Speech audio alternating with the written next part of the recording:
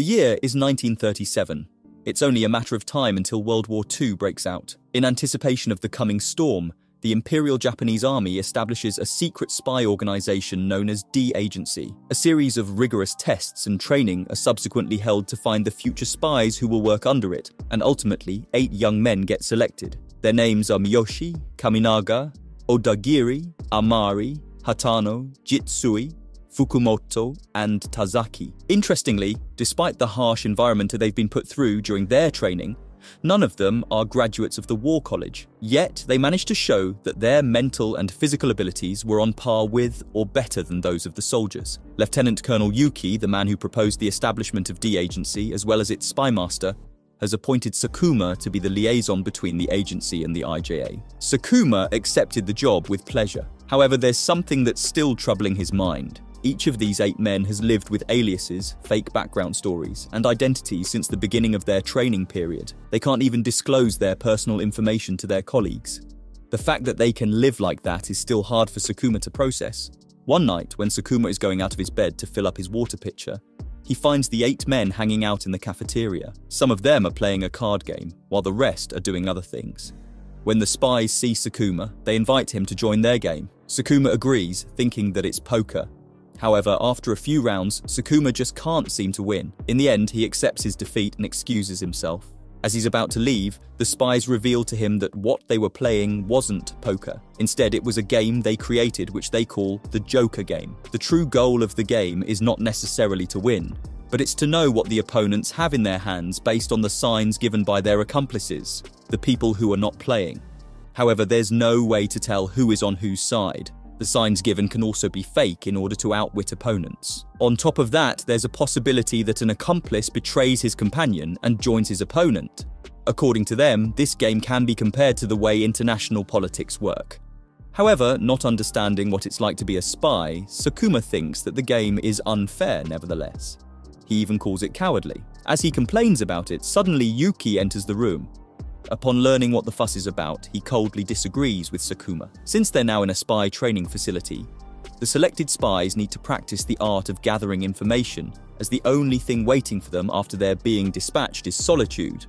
Yuki proceeds to ask Sakuma what he would do if the enemy captured him to extort confidential information, to which Sakuma confidently answers that he'll kill the enemy or himself. The spies in the room laugh when they hear this response. According to Yuki, murder or suicide is an idiotic approach to this problem as it will only lead to bigger problems. Nobody who's truly a spy would think like that. When a spy commits murder or suicide, they'll only bring more attention to themselves, leading their secret to be exposed sooner or later. He then challenges Sakuma with another question. What would happen after you commit suicide?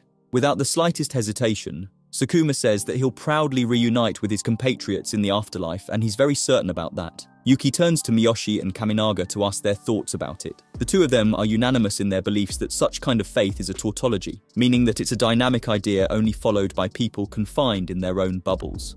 Yuki then adds that if spies want to survive, they have to rely on their adaptability, as they don't have a real concept of such things as death or faith. That's when Sakuma realizes that these people are a bunch of monsters. Instead of being driven by a sense of honor or patriotism for Japan, they take action out of their pride, telling them that they can do it. The next day, Sakuma gets called to Colonel Muto's office. He's ordered to bring evidence that John Gordon, an American who came to Japan to run a business, is a spy. Gordon himself is suspected of having taken pictures of the IJA's cryptographic chippers. Sakuma then relays this order to Yuki. Surprisingly, Yuki doesn't find any point in that. He believes that a suspected spy is like a crippled soldier, meaning Gordon is already finished from the start. But since orders are orders, he ends up agreeing to cooperate with the plan as follows. First, the spies will masquerade themselves as military police. Then Miyoshi will take over. Once they get proof, they'll leave as soon as possible before the real MP comes. But Miyoshi has an idea. He wants Sakuma to join in and act as an MP lieutenant while he himself plays the role of the lieutenant's interpreter. Sakuma has no problem with it. It's decided then that they'll move out at 8 AM. When they arrive at the scene, Gordon is full of wrath. He's adamant there's nothing in his house that can prove that he's done anything bad. Miyoshi steps forward to whisper that the lieutenant, meaning Sakuma, will perform harakiri if they don't find anything. Hearing this, Gordon laughs.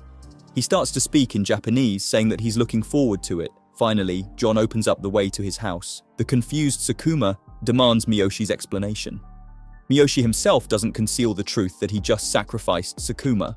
Once all the personnel have entered the house, Sakuma takes a good look at John's face. He's baffled by Gordon's confidence. As the spies clutter every inch of Gordon's house to find evidence, Gordon keeps screaming at Sakuma. He ends up revealing that it's the second time the MP has ransacked his house. This information shocks Sakuma. He realizes that if it's actually true, then the spies won't find anything either. Colonel Muto intentionally assigned them this mission just to entrap D-Agency. Then, one by one, the training spies come out to report that they've found nothing. This can only mean that Sakuma is ultimately bound to perform harakiri. As a member of the IJA, Sakuma has no choice but to be true to his words. He sits on the ground ready to face death while John spectates eagerly. As he unsheaths his sword, everything he experienced the previous night comes back to him. From Yuki's words regarding committing suicide and murder and the Joker game they played, to his faith being called a tautology. And as he recalls these moments, he keeps thinking about the possibilities of where the evidence could be. Eventually, he puts his sword back into its sheath. To his subordinates, he then shouts, "Back of the Imperial portrait!" John's eyes widen with shock. On the other hand, Miyoshi gives Sakuma a witty smirk. Sakuma has realized that if there's anything in John's house that the real MP wouldn't dare to touch, it's the Imperial photo.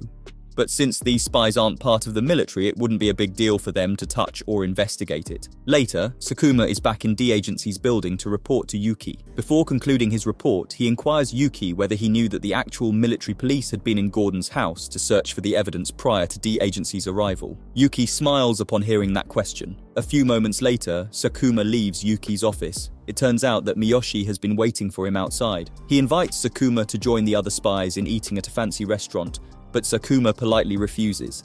Sakuma then walks away as his mind wanders around the possibility that Colonel Muto was afraid of losing his reputation after the MP he commanded to search John's house failed to attain anything. So he sent D-Agency to cover up his failure, hoping they'd make the same mistake. This way, his mistake wouldn't seem like a big deal. However, Sakuma still can't understand how Yuki learned about the search conducted by the real MP. If anything, Colonel Muto would try to hide his failure at all costs. In the middle of his walk, Sakuma suddenly stops.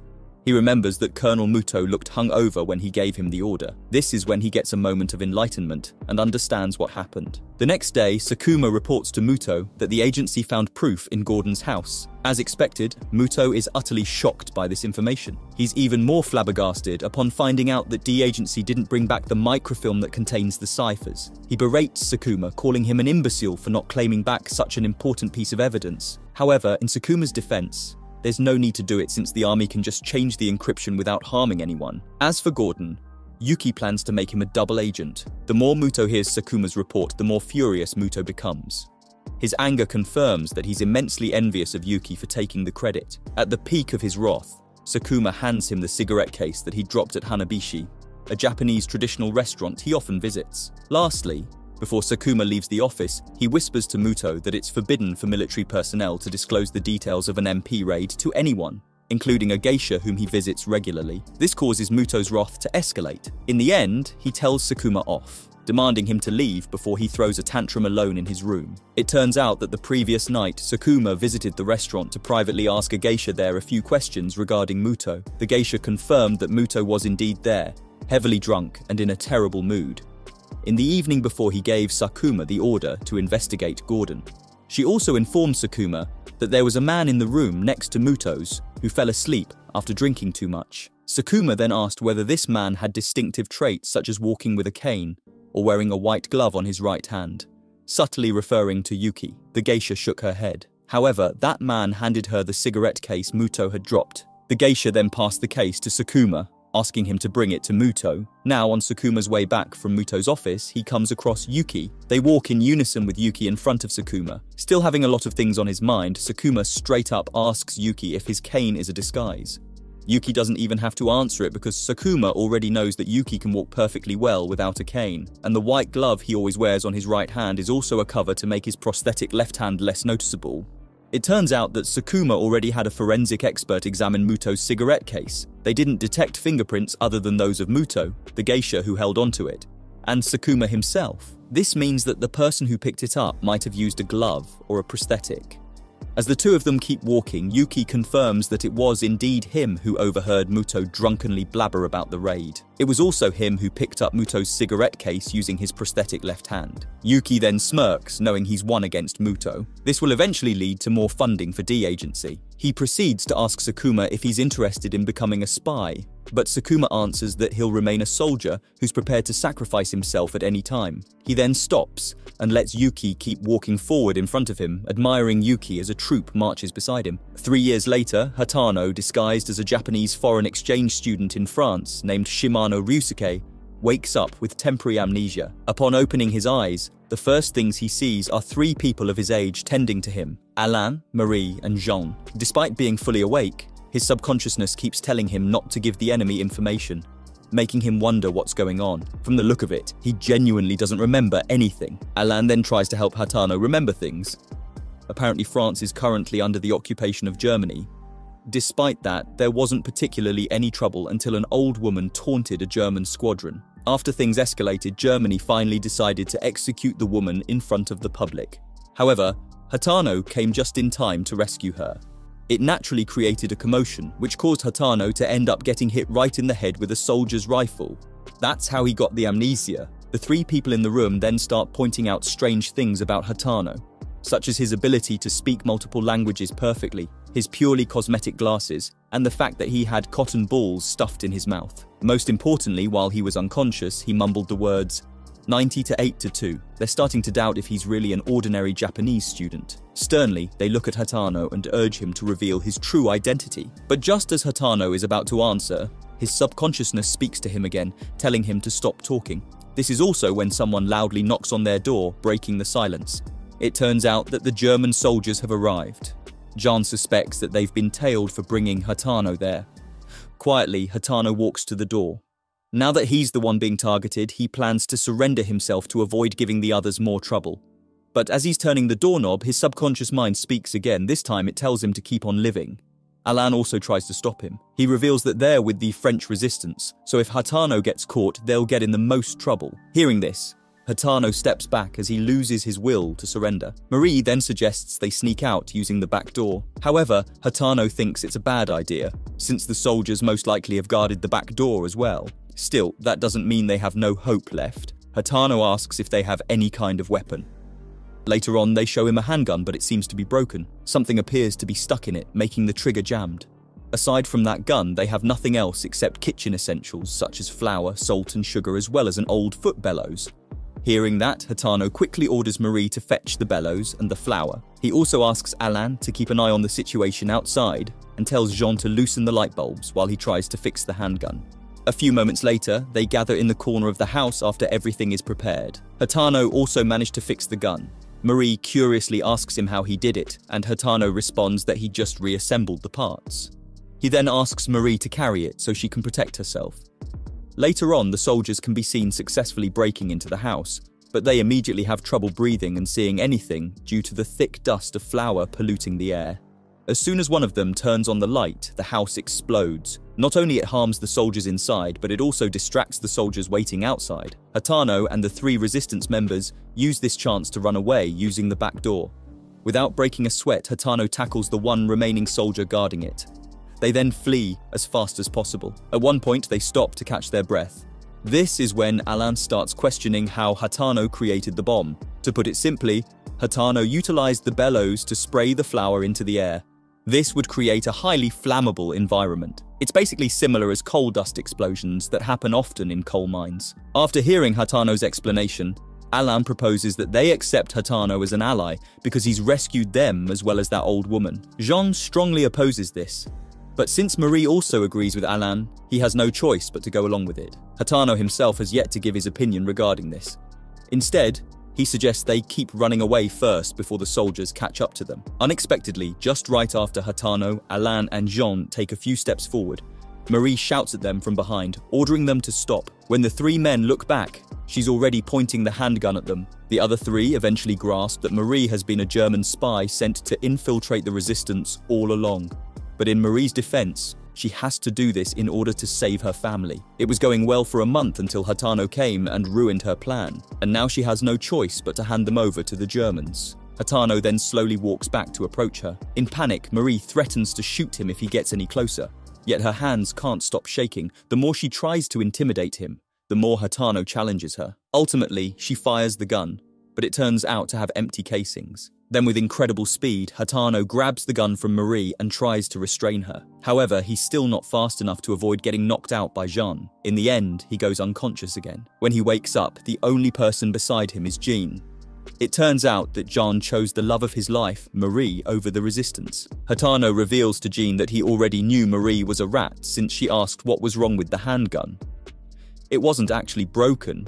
Instead, it was tampered with, so it was clear that she was making sure whether Hatano had realized it or not. As for Jean, Hatano really didn't expect that he'd do it, but thanks to him, he's now regained his memory.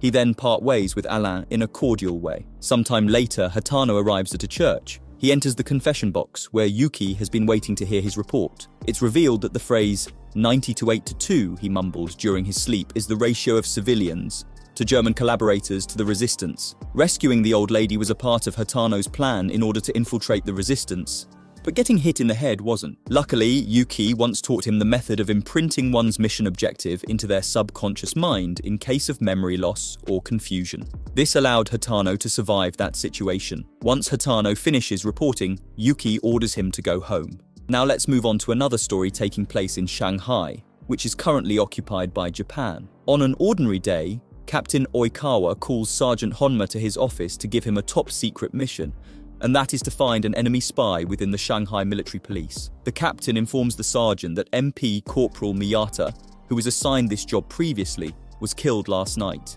He then hands over Corporal Miyata's reports.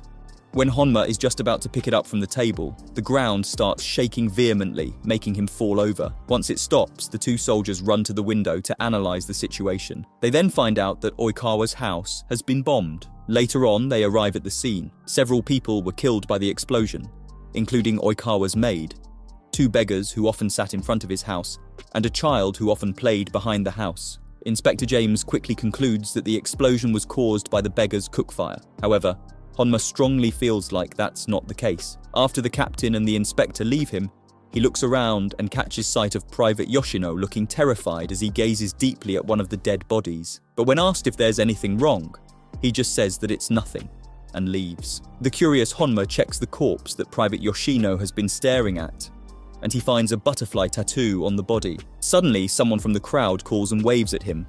He turns out to be Shizuka Hajime, a journalist whom Honma once investigated for operating a left-wing magazine 3 years ago.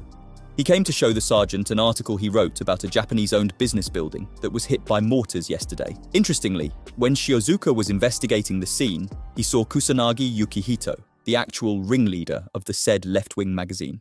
Rumor also has it that Kusanagi made contact with the late Corporal Miyata. Shizuka proceeds to give Honma a picture of Kusanagi for reference. At night, Honma wanders around the city's entertainment district and thinks about how to find Kusanagi. Well, he doesn't have to, because suddenly, Kusanagi accidentally bumps his shoulder while he's walking. Realizing that he just saw Kusanagi, Honma turns back and attempts to follow him. After sneaking for a while, he ends up arriving at a dance hall. Inside, he spots Kusanagi entering a seemingly private room. Honma tries to follow Kusanagi, but he's stopped by the bouncers. They only allow Honma in after he presents them with a gold coin. He then walks in, and suddenly in front of him is a big fancy upper-class restaurant with a casino. A night and day difference from the noisy dance hall outside. He notices some boys dressed up in a feminine way to serve the customers.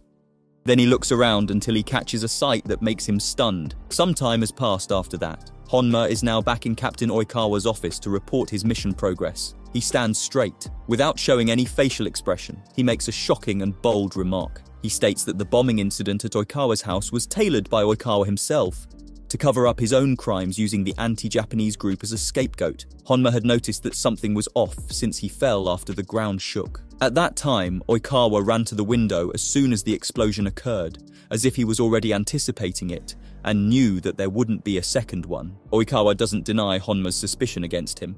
Instead, he smiles and acts full of himself, challenging Honma to do something about it. According to him, he was involved in an illegal opium trafficking business. It went well at first, but someone started to smell something fishy when the amount of opium in his vault didn't match what was in the record book. And that person was none other than Corporal Miyata. Therefore, Oikawa ordered a server boy with a butterfly tattoo whom he met in that fancy restaurant inside the dance hall to assassinate the corporal. After that, he set up the explosion to kill the boy to cover up his trace. All of a sudden, a gun is pointed at Honma from behind him. Oikawa knows that Honma doesn't have real proof, so he's confident that he still has the upper hand. But eventually, after Honma says that the letter containing the truth will be sent to the Ministry of War if he dies, Oikawa submits. Still, this surprises Honma. He thought that Oikawa was going to commit suicide. Hearing that, Oikawa laughs like a psychopath. He proceeds to blabber about himself being invincible since he can kill anyone anytime he wants. Yet ironically, after all that pretentious talk, someone from behind Honma shoots him dead so suddenly. That person turns out to be Private Yoshino. When Honma asks him why he did that, Yoshino answers that it's to avenge his lover, the boy with the butterfly tattoo. Tears fall down from Yoshino's eyes before he finally ends his life as well. Later on, Shiozuka is revealed to be Fukumoto. He plans to stay in Shanghai for a while, in the city where solitude and betrayal intertwine. The next story comes from Kaminaga, who's carrying out his mission in London, disguised as a photographer named Izawa Kazuo. Before he departed, Yuki presented him with a Robinson Crusoe book. The book tells the story of a man who sailed the sea, got cast away on an uninhabited island, and saved a young savage whom he named Friday. Kaminaga thought that there might be a reason why Yuki gave him that book. One night in 1939, an unfortunate event befalls him. The UK's Secret Intelligence Service, or SIS, traps him in his photo studio and arrests him for suspected espionage. When interrogated at first, he attempts to convince them that he's just an ordinary photographer who knows nothing. But then the interrogator pulls out a bunch of photos of him hanging out with German spies and members of the British Union of Fascists. Despite that, Kaminaga isn't deterred. He endures the interrogation that lasts an entire night without revealing his true identity, insisting that he's just taking over his sick uncle's business in London. When the morning comes, they finally give him a break, letting him use the restroom. As Kaminaga walks to the restroom, he takes a peek at one of the rooms with an open door and sees the floor plan of the building. Later on, he goes back to be interrogated again. Both sides still have yet to give up. After a full day of not gaining anything from Kaminaga, he's moved to another room to be interrogated by Howard Marks, the spy master for the SIS himself. Marks intentionally commends Yuki for having an excellent subordinate like Kaminaga. Hearing that, Kaminaga realizes that he's already done for. Marks then proceeds to inject Kaminaga with their newly developed truth serum, which he claims can make anyone reveal their true self more than any amount of torture. Once it's used, it sends Kaminaga into a half-sleep state. The serum truly works. Now, Kaminaga is able to answer every question they ask. Kaminaga then realizes that he's being used as a pawn, and the one who blew up his cover is none other than Yuki himself. Now that he's defeated and has nowhere to go, he asks the SIS to use him however they want. The satisfied Marks proceeds to show him the Japanese Army intelligence codebook. He orders Kaminaga to send a fake telegram to Japan using the code. Kaminaga has no other option but to obey. Once he finishes, Marks allows him to eat with the condition that he's kept handcuffed because they can't lose him until they can confirm that the telegram actually does damage to Japan. The guard then takes Kaminaga out of the room. In the middle of their way, Kaminaga feels the need to use the restroom, so the guard takes him there. Then suddenly, as he's washing his hands, he screams frantically in front of the mirror. The guard has to check what's going on, and this is when Kaminaga uses the opportunity to escape. With a single punch, he knocks the guard unconscious and proceeds to release his handcuffs. It turns out that he's memorized the building's floor plan, so he knows that there's supposed to be an emergency exit at the end of the 3rd floor and plans to escape through it. He manages to sneakily leave the restroom, climb the stairs toward the 3rd floor, tackle a guard, and run to a corner. But when he makes a turn, luck isn't in his favor. In front of him is nothing but a wall. The emergency exit was a trap from the beginning. Kaminaga feels like giving up, but then he suddenly notices a door with a tiny symbol of Venus. That's when he realizes something. Meanwhile, the soldiers have gathered up on the 3rd floor to search for him. It's not before one of them arrives at the door with the symbol. Slowly, the soldier opens it. Kaminaga is there, right in front of him. Yet, interestingly, he announces to his colleagues that no one is there. Even more interestingly, he puts something on the hook beside the door before gathering back with the other soldiers. It turns out that this soldier is a sleeper agent who acts whenever the SIS captures a Japanese spy. He has a code name which is Friday, the same name as the person saved by Robinson Crusoe in the book. He's also represented by a symbol of Venus. The things he gave to Kaminaga were keys and an escape route, so using that, Kaminaga successfully flees from captivity. Friday himself has been waiting for him with a car. After each of them says their password, he drives Kaminaga away from there. Apparently, Yuki once taught the spies that a perfectly coded message like the telegram Kaminaga just sent means a cry for help, and that moment should be used as a chance to escape. It is then revealed that Kaminaga was indeed used as a pawn, but not for any trivial cause. A Japanese diplomat in London was caught not encoding his communications. Since there was an incident of data leak 3 months ago, the army demanded the diplomat to encode all messages related to military matters. However, the Ministry of Foreign Affairs ignored the IJA's demand. Therefore, Yuki made a scenario in which Kaminaga was captured due to the diplomat leaking his identity. That way, they could put the blame on Foreign Affairs for the incident, and Foreign Affairs would end up being forced to fulfill the military's request. Now moving on to the next story. This one takes place in China, still in the year 1939. A train called the Asia has just departed from sinking. 3 little boys, seemingly brothers, are sitting in the dining car. Their mother can't be bothered as she's too busy chatting with her friend. The middle child suddenly feels bored, seeing his older brother reading a book titled The Treasure Island Expedition. He suggests they go on their own expedition. Unfortunately, their mother forbids them from walking around. All he can do is just sit and endure. In another car, Anton Morozov sits nervously a few seats back behind Tazaki. Morozov works for the Soviet Union consulate in Manchuria. 3 days ago, he contacted Japanese intelligence via an encoded newspaper ad. He seemed to have highly classified info, but he asked for a substantial amount of money in return. Regardless of that, both parties have agreed to make the exchange in the washroom, and the info is supposed to be printed on the newspaper he's carrying. At one point, Morozov walks toward the restroom, bringing the newspaper with him. Tazaki notices this. He observes the situation for a while before he follows Morozov to the restroom. First, he opens the washroom. Nobody is there. He then goes to the men's toilet. Unfortunately, he finds Morozov already dead there, but something catches Tazaki's attention. From Morozov's pocket, he pulls out the Hanged Man tarot card.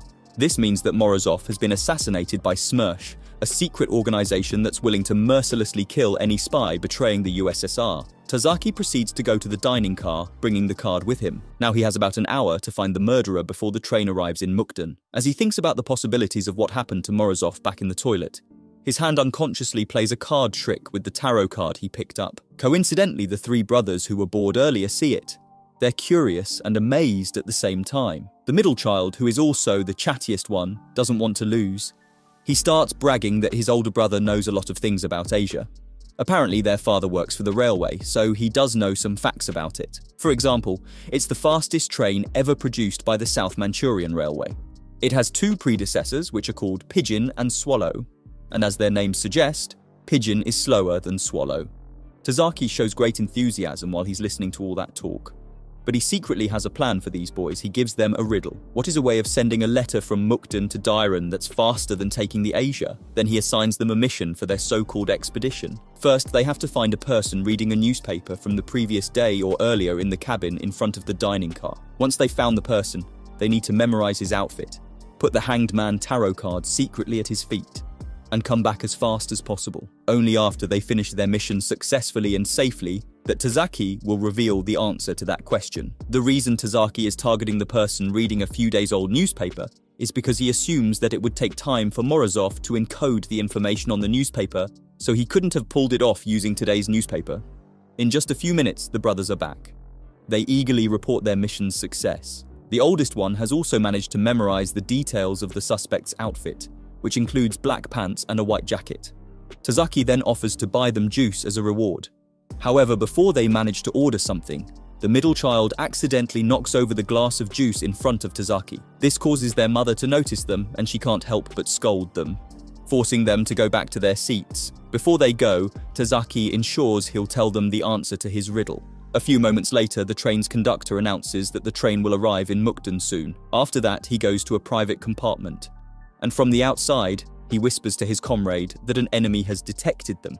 However, he quickly notices something wrong. His comrade isn't there, instead it's Tazaki pretending to be them. The 2 of them then fight each other, which results in Tazaki successfully putting the suspect to sleep. Apparently, he already knew that someone as cowardly as Morozov wouldn't let his guard down so easily, unless with someone who could sneak up without arousing suspicion, such as a conductor. Once Tazaki is done dealing with the conductor, he calls Elena to come out. Elena was Morozov's lover. The 2 of them made a plan to escape to America via Japan. However, it turns out that she's been secretly siding with the SMERSH, All this time, she was actually the conductor's accomplice who helped him kill Morozov. Tazaki ensures Elena that he won't turn her over to Smersh, with the condition that she works for Japan. Elena seems to agree with that. In the end, before the train arrives in Mukden, Tazaki fulfills his promise of giving the riddle's answer to the brothers. According to him, the thing that's faster than Asia is the pigeon. The brothers protest about it. They insist that Asia is still the fastest, as the pigeon can't even beat the swallow in terms of speed. However, that's not the kind of pigeon Tazaki's talking about. He means the actual pigeons, as in the birds. Apparently, with the help of the wind, a carrier pigeon can travel as fast as 100 kilometers per hour, beating Asia's speed. That's how Tazaki relays a message to an agent in Dairen as quickly as possible without getting intercepted. Finally, Tazaki and the brothers part ways in Mukden. Now it's time to follow Amari's journey. He's currently on the ship that's taking him to Honolulu, playing the role of an engineer named Osamu Utsumi. 3 hours before the ship docks, the passengers gather to enjoy the view of Hawaiian Islands from afar, but Amari himself stays behind as he's too preoccupied with his crossword puzzle. All of a sudden, a woman named Cynthia screams in a panic, and simultaneously, a dog runs loose across the deck. The curious Amari approaches the woman to ask what's going on. She says that a dog came from out of nowhere and startled her daughter Emma, who now looks frightened. Amari tries to distract the little girl by calling a pod of dolphins with a whistle. Soon after that, the girl smiles and laughs again. Cynthia thanks Amari for making her feel better. Amari then goes back to his seat. When he arrives, he sees a man staring intensely at his crossword. The man introduces himself as Jeffrey Morgans. He claims to be a crossword enthusiast. That's why he couldn't help himself when he saw Amari's crossword out in the open. Hearing that, Amari is elated. He invites Morgans to help him solve some questions that he's been stuck with. One of the clues is blank variations, 6 letters. The last letter is A. Morgans easily answers enigma. It seems to refer to the musical riddle created by the English composer Elgar. The answer reminds Amari of the encryption machine that the Germans are using. The two men then end up discussing the Enigma machine. Despite having been modified by the Germans to make them capable of producing over 200 trillion combinations of encryptions, Morgans believes that people can still break the codes with a little hint, such as by comparing an Enigma encrypted message with an already decrypted one. Strangely, Amari gets serious out of nowhere. With a sudden change of tone, he announces that the Japanese Navy is also developing its own decryption machine that's comparable to the Enigma. He proceeds to expose Morgan's true identity.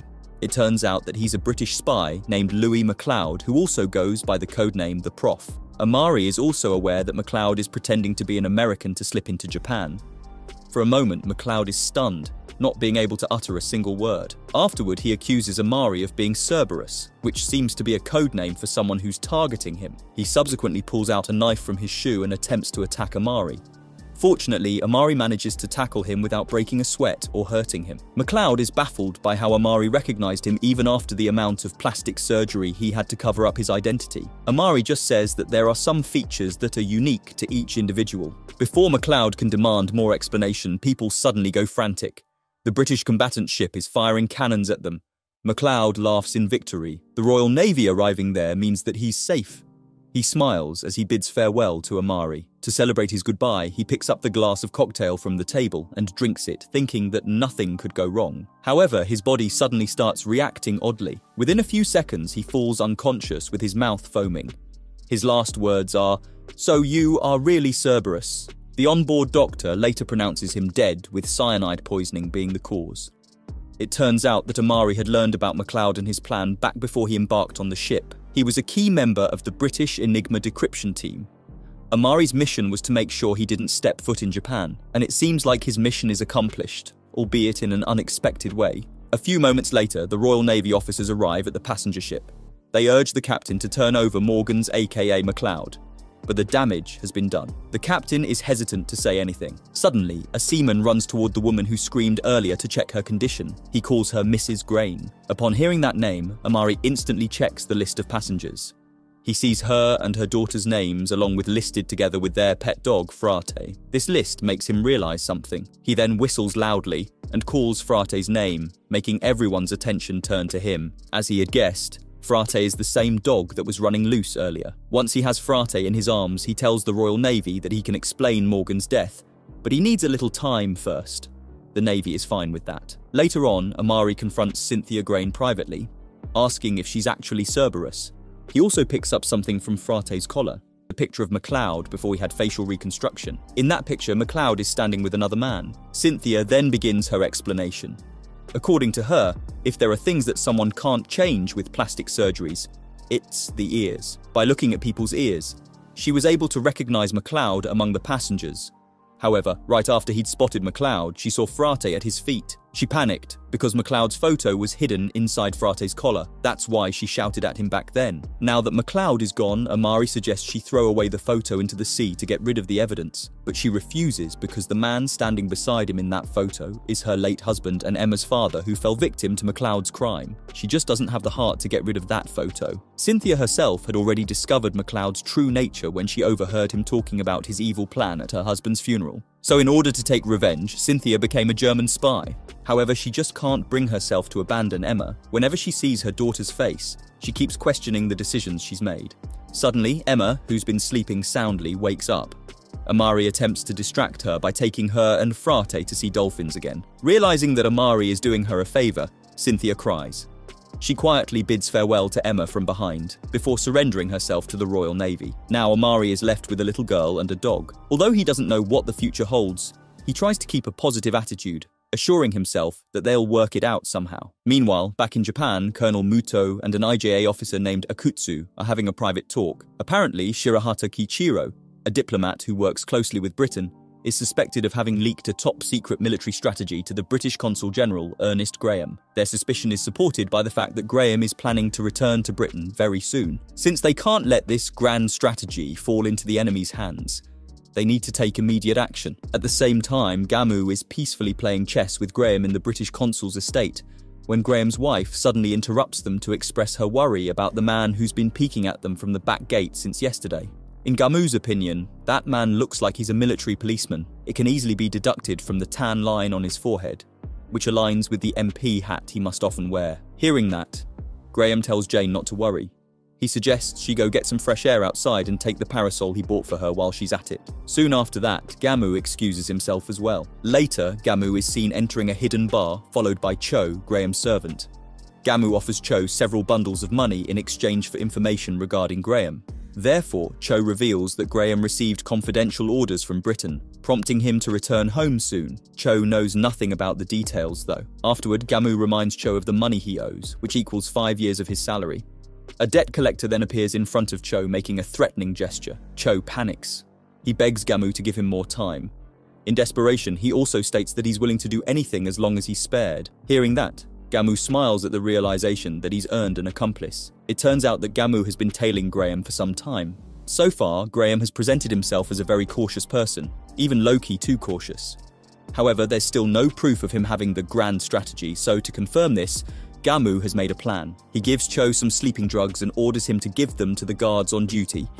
Judging by the commands he gives, it seems like he's plotting what appears to be a robbery. Gamu promises Cho to split the money they'll gain, 50-50. At night, Gamu manages to sneak into Graham's residence. He immediately approaches a painting and takes it off the wall, exposing a secret safe. With the duplicate key he obtained from Cho, he opens the safe.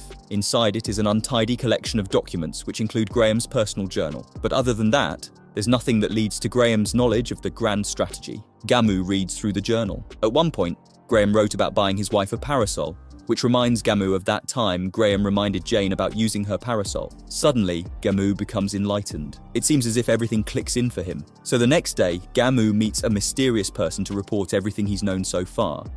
Gamu has discovered that the handle of Jane's parasol is hollow. Graham has been inserting messages inside it even without Jane's knowledge, making it possible to communicate without gaining suspicion. As for Shirahata, he's planning to give Graham the information about the grand strategy within the next week, so Graham can leave the country as soon as possible. Also, the previous night, Gamu met Cho in secret to split the money. But then, in an unexpected turn of events, Gamu stabbed Cho as he was counting the money. This was done just so that he could get rid of evidence and make it appear as if Cho tried to rob him. After Gamu concludes his report, the mysterious man says, "Kill without hesitation.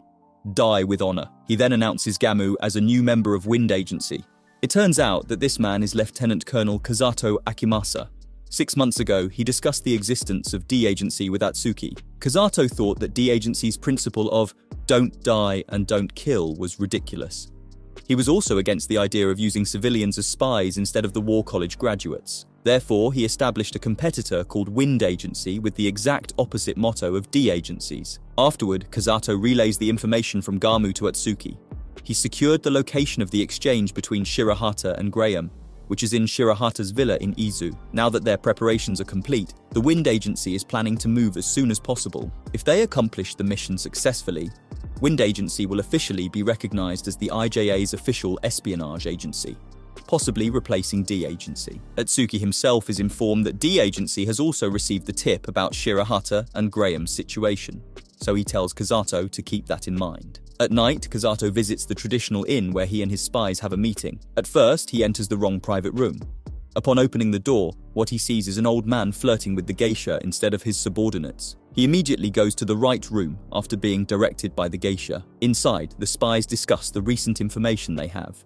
It seems that Shirahata is currently at his villa, while Graham has just left. Things are going just as expected. Suddenly, a geisha interrupts them. The door of that room then opens to reveal Jitsui. He's currently acting as Morishima Kunio, someone who lives in Shirahata's villa and works as a houseboy there. The other day, Kazato called Morishima out after finding out that Morishima's adoptive parents falsified his medical records to dodge military drafting. Of course, this is just Jitsui's fabricated background as Morishima, but Jitsui played his role so well that he went as far as to beg on his knees in front of Kazato, asking not to report him. Kazato then decided to use Jitsui or Morishima to spy on Shirahata. So now, Kazato inquires Jitsui if there's anything strange happening at the villa. Jitsui responds that there's nothing particularly unusual apart from the fact that Shirahata ordered the servants to keep the dog in the cage and not cook him breakfast tomorrow. After that, Kazato praises him and promises to let him off the hook. He proceeds to pour Jitsui a cup of sake. Not only that, but he also insists on giving him a free ride home. One of the spies volunteers to drive Jitsui. Once Jitsui leaves, Kazato unrolls his sleeve, uncovering what seems to be a poison dripping device. He then orders his subordinates to prepare themselves for the information exchange between Shirahata and Graham that will occur at 3 AM. The outcome of this mission will determine Wind Agency's position in the military. In the meantime, Jitsui starts to feel sick. A geisha approaches him to offer help, but the spy beside him refuses it. Ultimately, the spy takes the half-asleep Jitsui to his car and starts driving. Sometime later, they arrive at the edge of the cliff. Below them are nothing but the crashing waves of the sea. Jitsui himself is already sleeping soundly. Shortly after that, the rest of the Wind Agency members turn up at Shirahata's villa. They wait anxiously until 3 AM, prepared to detain or kill whoever arrives there, but the villa is oddly quiet. And even after it's past the arranged time of the exchange, nobody has yet to be there. Kazato runs around the villa nervously, thinking about what went wrong. That's when he suddenly hears a voice saying, "You're late." In front of him, sitting on the chair in Shirahata's study, is none other than Lieutenant Colonel Yuki in person. Kazato angrily accuses Yuki of letting the grand strategy fall into Graham's hands.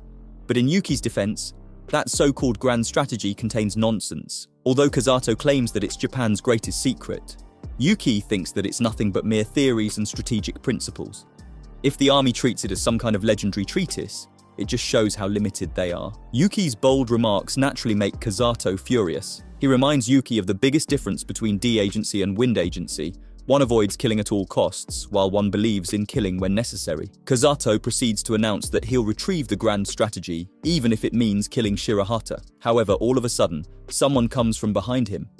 Someone who can make Kazato tremble out of shock. Now let's see what happened to Jitsui. The spy from Wind Agency was dragging his body out of the car when Jitsui suddenly made an attack.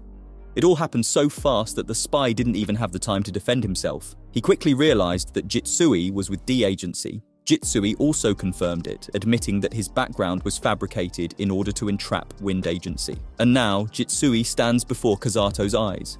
He shows Kazato the tool that allowed him to secretly avoid drinking the poisoned Kazato, and it looks similar to Kazato's poisoning tool. He then turns to Yuki, informing him that Kaminaga and Hatano have dealt with everyone around the villa, while Graham left to catch a boat to Shanghai as soon as he learned about the military's movements from Shirahata.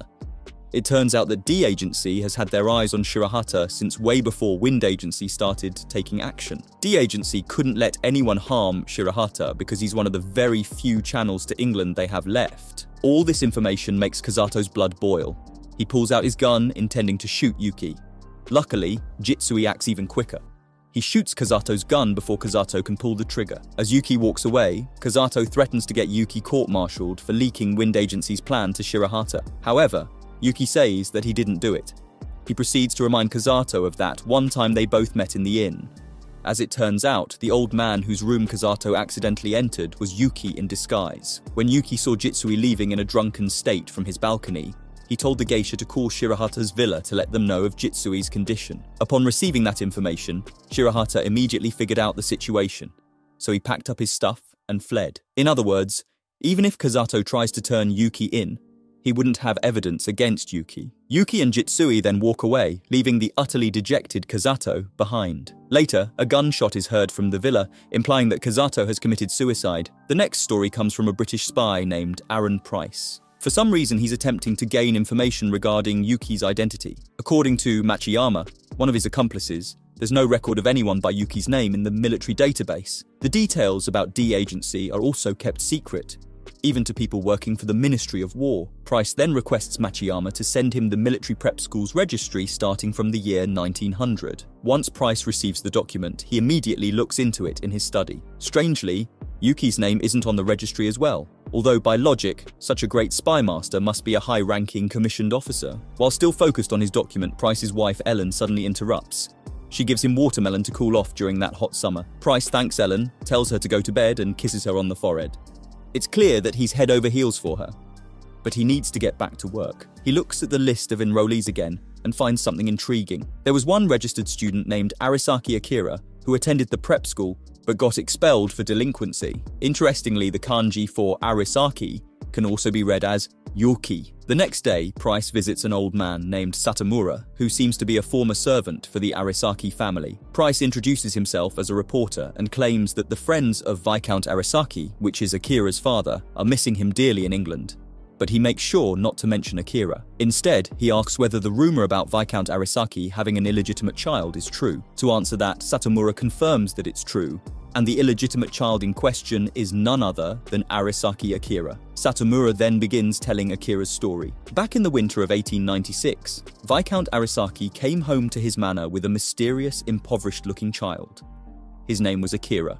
The fact that the Viscount was young, charismatic, and popular with women was enough to raise a rumor that he'd fathered a geisha's child or something. Some also assumed that Akira was the Viscount's comrade's child, or even a princess's illegitimate child. Regardless of that, Akira fit in with the noble life really well. The Viscount was so serious about Akira's education.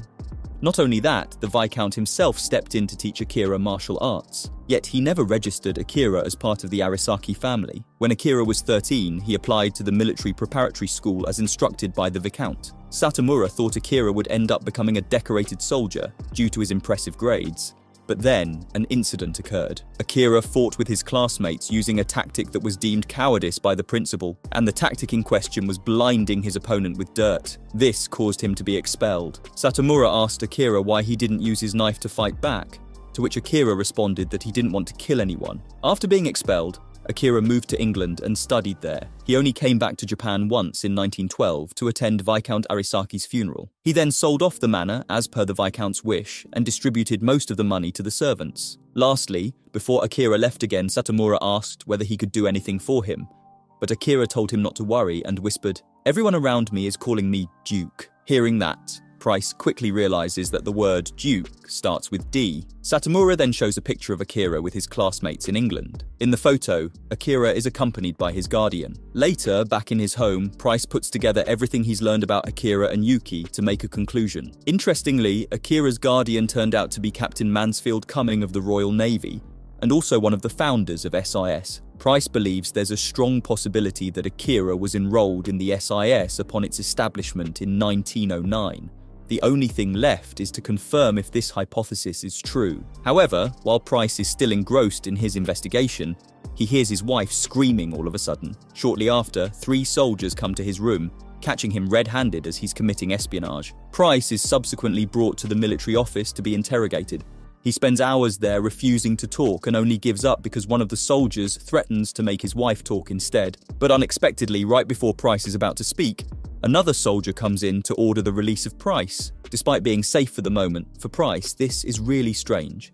The MP quite literally caught him in the middle of his work, so there couldn't be any amount of excuse that would let him go. He thinks that it might have something to do with Satomura, so he decides to visit Satomura again. Upon meeting Satomura the second time, Price cuts to the chase and asks, "Where's Arisaki Akira?" Satomura fulfills his request and brings him to a room. Inside, he shows Price the real Arisaki Akira. Price can't believe his eyes. In front of him is a sleeping, ill and frail man. He looks nothing like the legendary spy master Yuki who's running D Agency. More shockingly, Satomura says that Akira has been comatose for over 20 years.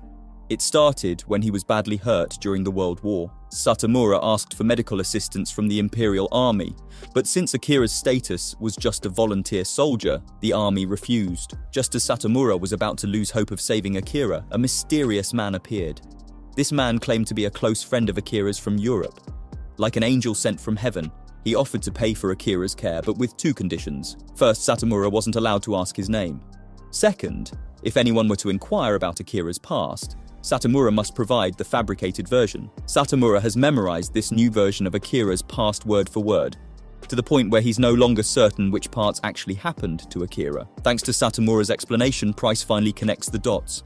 That mysterious man is clearly Yuki, and he went as far as to fabricate his own past to lure out enemy spies.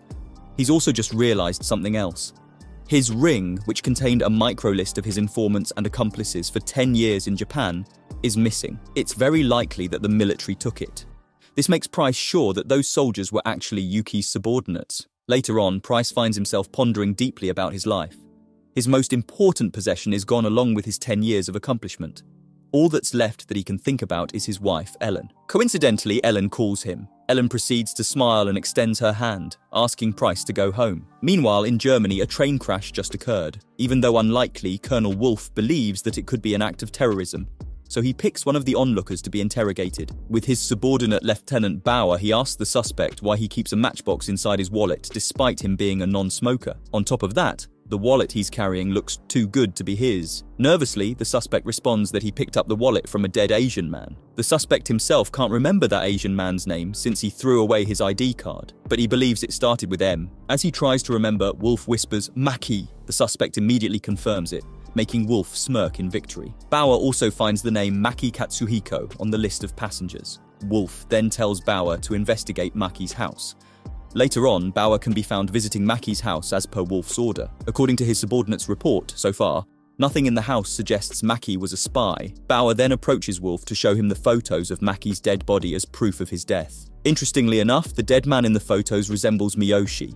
It seems like the cause of his death was blood loss and shock after being pierced by the train's steel beam. Bauer himself already showed the pictures to Maki's neighbors, and they all confirmed that it was indeed Maki. But what baffles Bauer is that nobody, not friends or relatives, has come to claim Maki's body. Other than that, Bauer thinks that there's nothing suspicious about him. However, Wolf has the opposite belief.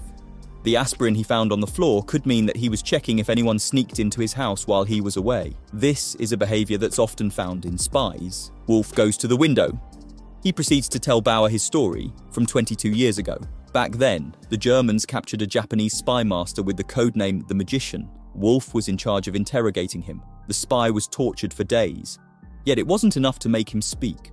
Then one day, the spy outwitted Wolf and the other soldiers by sneaking an explosive into the interrogation room. The bomb exploded right in the grip of his left hand, allowing him to escape. Ever since that day, Wolf has never seen that man.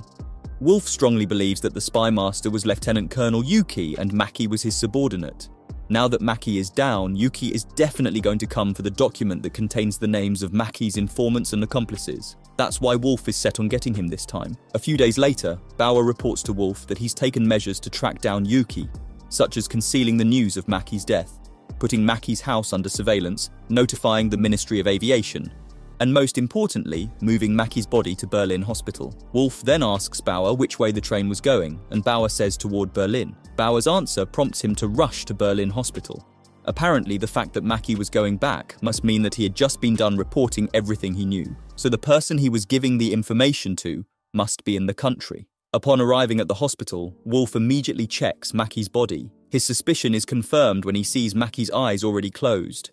Based on the photos, they're supposed to be open. He proceeds to confront the people guarding Maki's room, asking whether someone came, but they all say no, particularly not since Maki's body was moved there. Wolf is curious about what that means, so Bauer explains that previously, Maki was in room 202. Bauer himself decided to move him to room 305 yesterday to make it easier to watch him. According to the nurse, Maki also shared a room with another corpse back in room 202. Moreover, before Bauer arrived yesterday, a man visited that room. Well, it's then revealed that the man was Yuki. He came to see Maki, otherwise known as Miyoshi, and paid his last homage by closing Miyoshi's eyes. He then left while pretending to the nurse that he had the wrong person. After hearing the nurse's testimony, Wolf trembles. He falls to the sofa in complete disbelief as he realizes that he just let Yuki slip out of his hand. Sometime later, Wolf goes to see Miyoshi's funeral from afar. At this point, he has learned what went between Miyoshi and Yuki. It seems like Yuki rushed to Berlin as soon as he got the news about the train crash. Maki himself always carried with him the microfilm containing the list of his accomplices, and it was sewn into his inner collar. After Yuki retrieved the document in the hospital, he made sure to contact everyone on the list to erase the traces of evidence. Now, the last story comes from Odagiri. This one takes place in Japan during the spring of 1939. Odagiri had been keeping an eye on a German man named Karl Schneider, who was suspected to be a double agent for Germany and the Soviet Union. But too bad, Schneider died. This means bad news for Odagiri, for a spy can't let their target die. As a result, all 8 members of D Agency, including Miyoshi, who's still alive, are gathered to discuss the situation. On the day of his death, Schneider bought some flowers before going to Nagami Yuriko's apartment.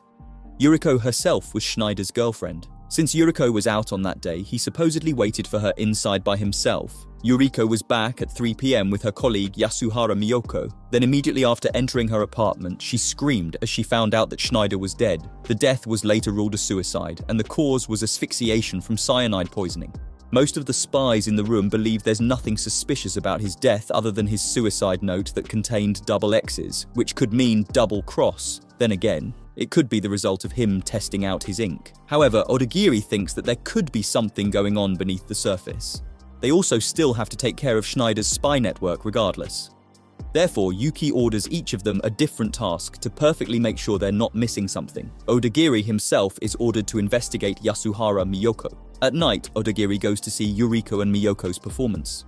Apparently, Miyoko acts as the main character, while Yuriko plays the role of a woman who has to let go of her crush because he loves the main character more. After the performance, the staff happily celebrates Miyoko's performance and gives her a lot of compliments. Meanwhile, Yuriko chooses to seclude herself and goes home immediately, looking depressed. Odagiri watches Yuriko from afar as she leaves. Suddenly, he's reminded of a memory of him spending his childhood with the woman who took care of him. While he's still standing speechless, an employee comes in, bringing some bouquets of flowers for Miyoko. Apparently, Miyoko is the most popular and arguably the most talented actress they have.